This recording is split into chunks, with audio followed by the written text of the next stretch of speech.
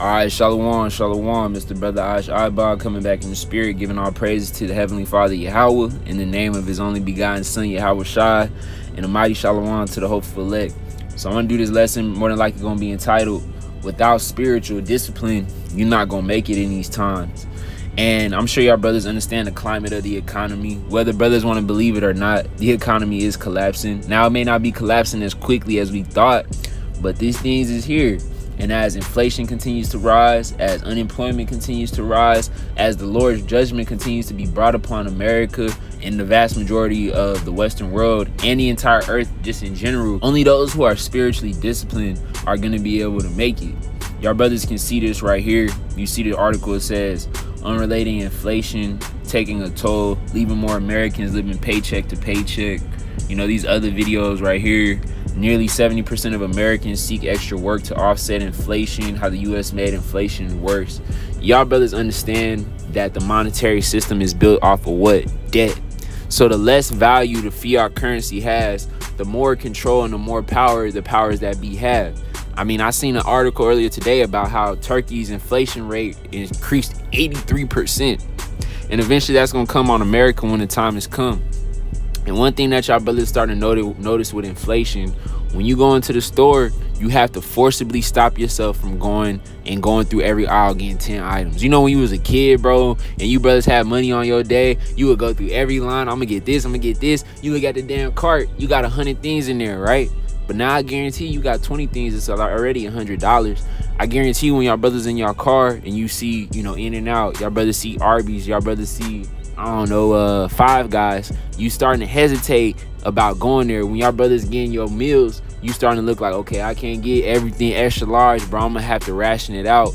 And you're starting to have discipline when it comes to making your decisions. This video is actually inspired by a video I was gonna do yesterday in regards to me seeing something on Twitter.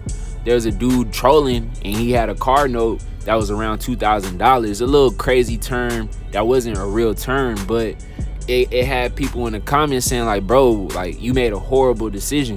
And you understand that most Americans, when it comes to their financial decisions, being that they live off of everything off debt, off of mirages, they live off the lasciviousness of their flesh. Instead of being patient, waiting, saving money, and waiting for the right deal, they think, I'm gonna get it on credit, I'm gonna buy it on credit. Well, bro, when inflation is up, when interest rates is up, when the cost of goods is skyrocketing, you can't make decisions like that. And the people who make decisions like that are going to be the ones to take the MOTB, bro. That's why you brothers have to understand that when you look at this movie that we're in, when you look at Yahawah's movie, you kind of got to relate it almost to going to the military. And the reason why I'm saying that is because the Lord is building up a spiritual army, right? Let's actually go to Deuteronomy real quick. This is Deuteronomy 20:1. It says, when you go out to battle against your enemies and see horses, chariots, a people more than you, be not afraid of them, for Yahawah thy God is with thee, which brought thee up out of the land of Egypt. And it shall be when you come near into battle that the priest shall approach and speak unto the people. And this is speaking of ancient Israel being gathered up for the battle that was to come around the enemies all around them. Well, what do we have now? We got a spiritual tabernacle, brothers and sisters being raised up across the four corners of the earth. We see the enemies girding up. We see the enemies with their drones, their turrets, all type of different, you know, things that are related to this beast system. And the Most High is showing you this is who your enemy is, right? And we're getting near into battle. What's that battle? Jacob's trouble, the great tribulation, right? And the priest, who's the priest? Yahawashi is approaching and speaking unto the people through the Spirit.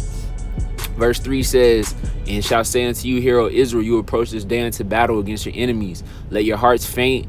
Let not your hearts faint. Fear not and do not tremble, neither be terrified because of them. For Yahawah thy God is with thee, that goeth with you to fight against your enemies to save you. And that's the key right there. You know, us being at the bottom for so long, you know, a lot of times when it comes to many Jakes in the world, they lose confidence. When you tell them about the beast system, they say, oh, how you think we're going to change? A man just going to come out of the sky randomly to save us? Well, yes, because that's how the Lord shows faith. When all odds are against you and you have the discipline and the foresight to have faith that the Heavenly Father is going to take care of you, that truly shows how little fear you have. Because again, when you used to go into an army, what would happen, right? They would send you to what? Boot camp. And what did boot camp do? Boot camp whooped your ass. They broke you all the way down so they could build you all the way up. So that way when you went and you had that test on the battlefield, you were prepared for anything. You got soldiers willing to risk their lives, soldiers willing to sacrifice themselves for the greater good of the army.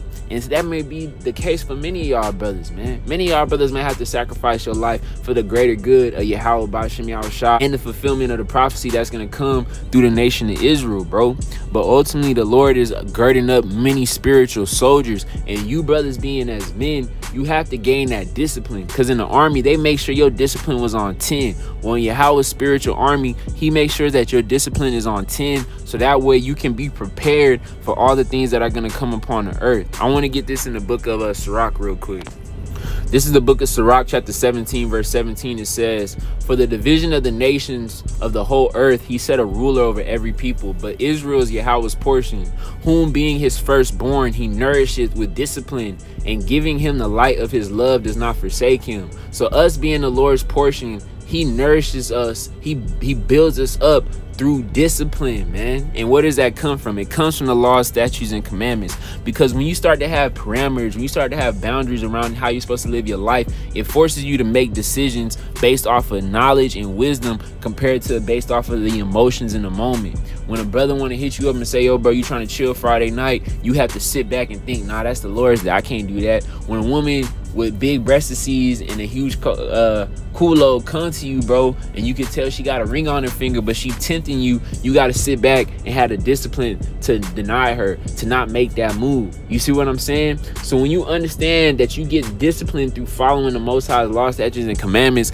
and keeping them on your mind day and night, it's essentially kind of like boot camp, because you're learning how to make proper decisions and disciplining yourself from living like the people around you, from living like the heathen, from living like the uncircumcised of our nation. Because most of the people of our nation, most Jakes, is uncircumcised through the spirit, but the Lord has a judgment for them. Let's actually get that.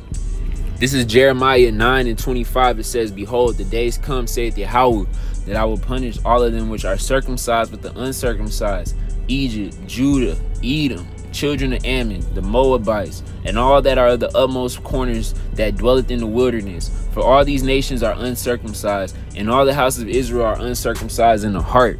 So you have to understand the Lord is going to punish anybody who's uncircumcised in the heart. Yes, many Jakes are circumcised through the flesh, but when it comes down to, are you circumcised through your mind? Are you truly, circumcised to the covenant of Yahawah, Bahasham, Yahawashi in your mind? If you're not, the Lord is going to kill you and allow all type of judgment to come on you. Because he's not going to take care of you in the famine. He's not going to take care of you in the plagues. But only those that he nourished with discipline, who allow themselves to become circumcised through the mind, is he's going to take care of. And many people lack discipline because this society has programmed us for so long that you can get anything at the touch of a button. Where does that come from? Let's get this. This is Revelation 18:7. It says how much she has glorified herself and lived deliciously. And that deliciously is the key right there. Let's look up that word real quick. Deliciously, to be wanton, to live luxuriously. And that's how the Western world was for so long. We could go to a store down the street and get whatever we want. We could order on DoorDash and get whatever we want. On Amazon, get whatever we want. Man, them days is coming. The day is coming where many of those things is not going to be available to us, dog. And you have to be able to separate yourself from the spirit of America. I seen an article, Professor McTow posted it, where he said 40 to 50% of families in America are struggling to pay their utility bills. You got a lot of people who won't be able to heat their homes and cool their homes due to their lack of discipline, because they're so used to having the heat on 60, on 63, on 65. Bro, it might be where you gotta go to sleep and it's 80, dog. It may be where you gotta go to sleep and the inside of your house is 50, 55 degrees. And you gotta be able to endure all things, man. You gotta be able to have enough discipline to endure all things, because things is only gonna get worse, man. We have a society that's giving us things so cheaply. Let's actually go to 2nd Esdras and get that. This is 2nd Esdras chapter 16 verse 21. It says, "Behold, victuals shall be so good, cheap upon the earth, that people will think themselves to be in good case. And even then shall evils grow upon the earth, sword, famine, and great confusion." And the reason why brothers always talk about inflation is because when inflation hits, many people aren't going to be able to know how to make the proper, because you can't fight inflation by working harder. Yes, you can do it to a certain extent, but when hyperinflation comes, by the time you finally earn a raise and build your business up in 2-3 years, bro, inflation might go up 40 to 50%, that you're not even going to be able to afford the things that you used to have to do. The only way you can really fight inflation until things get bad is by learning how to spend less, by learning how to live off of less. A lot of people don't know how to live off of less, and that's why they're putting themselves in a position. You got people, the average new car note, $700, $800. Add insurance, that's $200. Add fuel, that's another $200-$300. You got people spending $1,400 a month on a car, dog, compared to them sitting back, being disciplined, getting a good car note, and learning how to live off of that. And that's why it's very imperative for brothers in this time to learn how to love the Lord and love what the Lord does for you. Because if you don't have the love of the Lord inside of you, you're gonna feel validated externally. Let's get this scripture real quick. This is the book of John chapter 14 verse 23. Yahawashi answered and said unto him, if a man love me, he will keep my words, and my Father will love him, and we will come into him and make our abode with him. What does it mean by we will come into him? Yahawah and Yahawashi will come into a man, not physically, but through their spirit. And one thing that the Lord gives you when he understands that you have come unto him and you truly love the Most High, when you truly love his son Yahawashi, is that all that external validation you used to live with goes away. I was very guilty of this. I thought I got some type of clout, some type of notoriety based off of the car I had, the place that I was living, the things I was doing, showing off on Instagram and Twitter and all this other bullshit, right? When the Lord shows you what he's really doing for you through calling you into this thing and giving you the opportunity to pursue, you know, the things necessary to be a part of the elect, you learn to get the spiritual validation of the Heavenly Father. Because the vast majority of people on earth are validated according to their materials, to their car, to their status, to the likes on Instagram, the clout on YouTube, the followers on Instagram. That if anybody were to take those things away, if anybody were to take them superficial things of the earth away from them, they wouldn't know what to do. Why you think niggas get $800 car notes, $1,000 car notes, a house on the hills? Because they're trying to gain that validation from other people, instead of getting, especially you as a Jake, getting validation internally through the Heavenly Father, Yahawah, Bahasham, Yahawashi. Because if a person doesn't have validation of the Lord, they're going to be like Mayweather. They're going to be like LeBron. They're going to constantly be chasing things through the flesh, that they're going to be missing that one piece inside of them, which the key is the knowledge, the wisdom, and understanding. That's why the scripture in Proverbs says, you know, knowledge and wisdom is better than rubies. It is more precious than anything on the earth in regards to money. Because you have so many people pursuing physical money that they overlook the spiritual money that's going to be needed in these times, bro. That's why it's a true blessing if the Lord is giving you that, because you're not going to make these dumbass decisions to buy these things and have all these things and have all these trinkets, that you're neglecting the gift that the Most High gave you. Because ultimately the gift of the Spirit is what's going to allow you to overcome these things. I'm going to explain why. Let's go to the book of Wisdom of Solomon. This is the book of the Wisdom of Solomon, chapter 1, verse 4. It says, for into a malicious soul wisdom shall not enter, nor dwell in a body that is subject unto sin. For the Holy Spirit of discipline will flee deceit and remove from thoughts that are without understanding, and will not abide with unrighteousness comes in. And that's another key aspect of following the Most High's commandments, is because when the Most High sees you giving effort to follow and to have discipline, by turn he will give you more of his spirit to allow you to be able to have knowledge, wisdom, and to have the discipline to make the right choices through the Spirit, right? Let's go down though to verse 11, because this is key. Actually, I started at verse 10. It says, for the ear of jealousy heareth all things, and the noise of murmuring is not hid. Therefore beware of murmuring, which is unprofitable. And what is murmuring? Murmuring is complaining. Murmuring is, ah, man, you know, man, Moses led us out of Egypt, dog. Man, I'm eating freaking manna, bro. I'm eating damn manna. It's tasteless manna. And what happened, bro? What happened to them in Egypt, bro? Let's actually get it real quick. Let's go to the book of 1 Corinthians chapter 10. The book of 1 Corinthians chapter 10, and we'll go to verse 10. Verse 9, it says, neither let us tempt Christ, as some of them also tempted and were destroyed of serpents. And this is speaking of when Israel was in the wilderness of the land outside of Egypt, getting led into the promised land. The Most High heard the murmurs, the Most High heard the complainings, and they tempted the Lord. So the Lord allowed Hamashiach to come down and destroy them, man, through the death angels. Let's read verse 10. It says, neither murmur you as some of them also murmured and were destroyed of the destroyer. The Israelites who was murmuring and complaining because they didn't know how to be content in that lowly estate, the Lord allowed them to be killed and destroyed, bro. Verse 11. Now all these things happen unto them for ensamples, and they are written for an admonition upon whom the ends of the world are come. Wherefore let him that thinketh he standeth take heed lest he fall. There hath no temptation taken you but such as is common in man.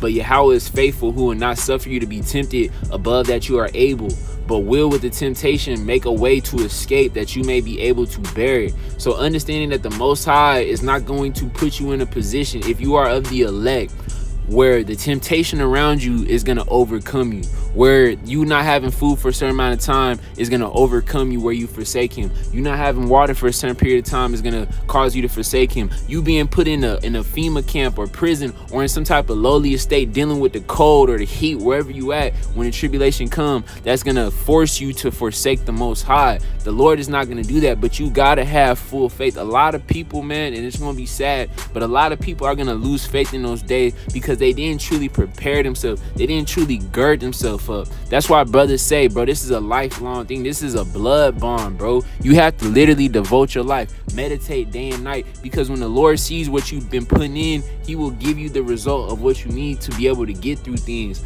A lot of men are not going to make it in that day because they're going to lose faith. Let's go to the book of Matthew. This is the book of Matthew, chapter 24, verse 10, verse 9. It says, then shall they deliver you to be afflicted and will kill you, and you shall be hated of all nations for my name's sake. And then shall many be offended and shall betray one another and shall hate one another. And many false prophets shall rise and deceive many. And because iniquity shall abound, the love of many shall wax cold. But he that shall endure unto the end, the same shall be saved. So you have to understand, man, a lot of people will be offended and betray one another. Why? Because they didn't have the discipline to be able to endure those things that are going to come upon the earth, man. And that's why it's extremely important for brothers to develop a sense of contentness. Let's go to the book of Philippians. This is the book of Philippians, chapter 4, verse 10. It says, but I rejoice in the Lord greatly, that now at the last your care of me hath flourished again, wherein you are also careful, but you lacked opportunity. Not that I speak in respect of want, for I have learned in whatever state I am to be content. I know both how to be abased and I know how to be abound. Everywhere and in all things I am instructed both to be full and to be hungry, both to abound and to suffer need. I can do all things through Hamashiach which strengthen me. And that's key right there, man. And I always liken this unto Joseph, right? Because you know Joseph's life. He grew up with, you know, Jacob, his father, and his brothers, you know, and I don't know their state, but I guarantee they probably weren't rich or nothing like that. And then what happened? When all the other patriarchs, you know, sold Joseph into slavery, he was at the bottom of the bottom. Bro was rotting in a cell, and he still had the discipline and the faith to love the Lord when he was at the bottom. So what did the Most High do? He brought him up top. And what did he do in return? He still loved the Lord, even though he was second in command in all the land of Egypt, because he learned how to be abound at the bottom of the bottom, at the top of the top. A lot of brothers is content with the life they live in. A lot of brothers is content to be able to get in their car and drive and buy things and be able to provide for their family. But how many of those same likes of people are going to still have faith when total chaos is coming? When you got to tell your 5-year-old daughter, your 6-year-old son that you can't put food on the table, hearing them crying. Are you still going to have faith in that day, dog? Are you still going to have the mental discipline, the spiritual discipline to be able to keep pushing because you have faith in the Lord? A lot of people say they have faith, but more often than not, you can't see a man's true faith until everything's going on. You can't see what a man is really made of until the pressure comes. And normally what happens when people deal with pressure, one or two things happen. They fold up, they lose faith, they lose hope, and they stop wanting to do things according to the way that they were trained up and to try to take matters into their own hands. A lot of brothers in that day gonna lose faith, want to start to eat swine, gonna want to start to be cannibalistic. When all them curses come upon them, like what happened with a lot of our ancient forefathers and foremothers, when things got tough, what did they start doing? Eating their kids' flesh. The same thing gonna happen nowadays. There's nothing new under the sun. But there's another group of people when the pressure comes, when the fire comes, when the fire is brought up top, they don't get burned, but they get refined through it. They learn to have more faith. They realize, okay, look, if things are this bad, then what's at the end? There's always going to be light at the end of the tunnel. I'm going to wait on the Lord. I'm going to have patience on the Lord. I'm going to sit and I'm going to be a faithful servant. Let's go to the book of Psalms chapter 37. This is Psalms 37:7. It says, rest in the Lord and wait patiently for him. Fret not yourself because of him who prosper in his way, because of the man who bringeth wicked devices to pass. Cease from anger and forsake wrath. Fret not yourself in any wise to do evil. For evildoers shall be cut off, but those that wait upon Yahawah, they will inherit the earth. So you got to rest in the Lord and wait patiently for him. Not just in the coming, when judgment day comes, but whenever you're dealing with your daily tribulation. Whenever brothers is in a hole, whenever brothers, you got to be down and out for a certain time, man. You know, I'm in a period right now where I'm having to save and stack up so I can get something to make my life better. I got to be patient. All y'all brothers have things like that as well.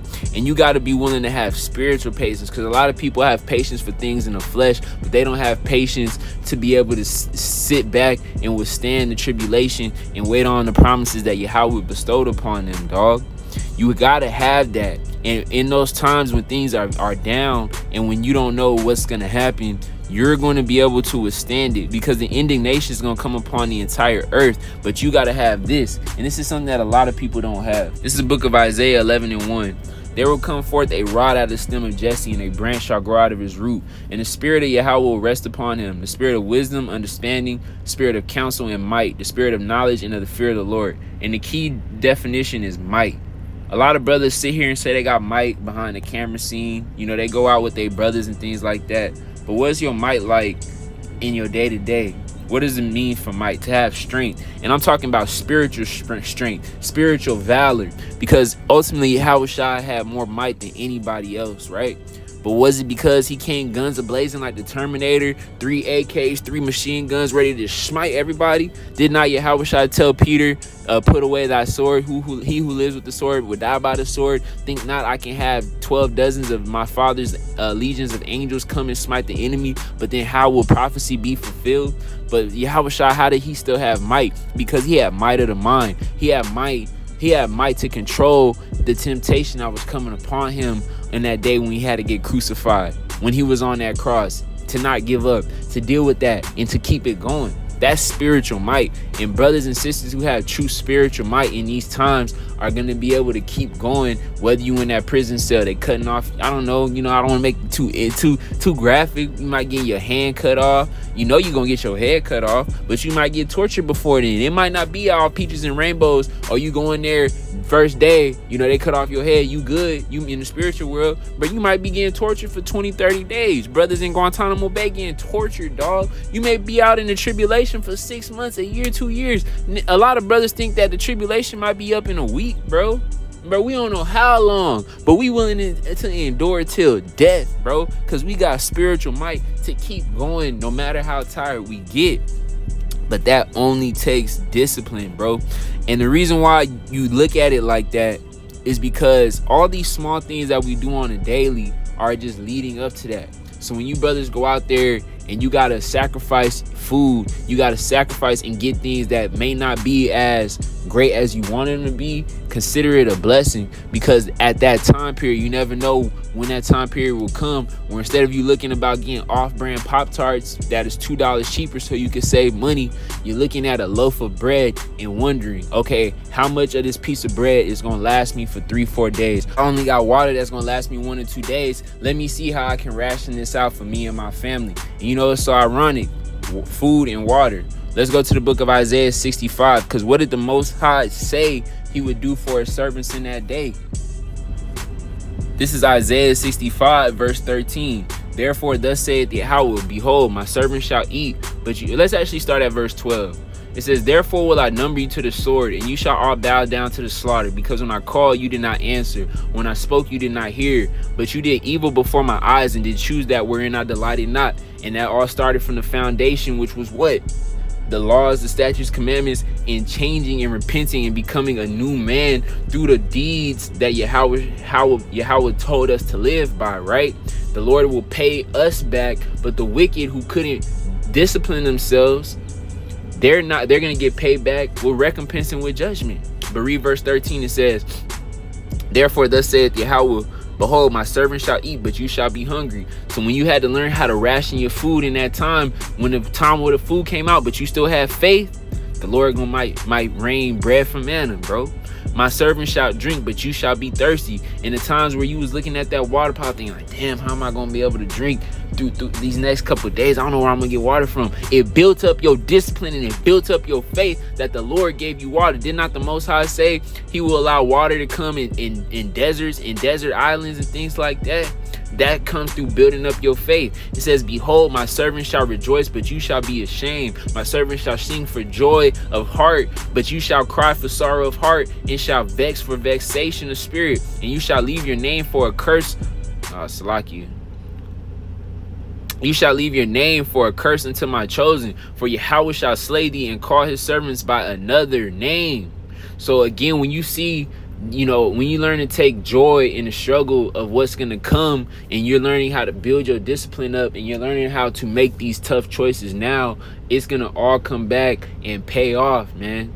You know, so Lord willing, this lesson was edifying. I hope y'all brothers got some type of understanding from it. May Yahawah, Bahasham, Yahawashi be with y'all brothers on daily. I want to give all praise to the Heavenly Father, Yahawah, in the name of his son, Yahawashi. Until next time, it's the brother Ash Abad signing out.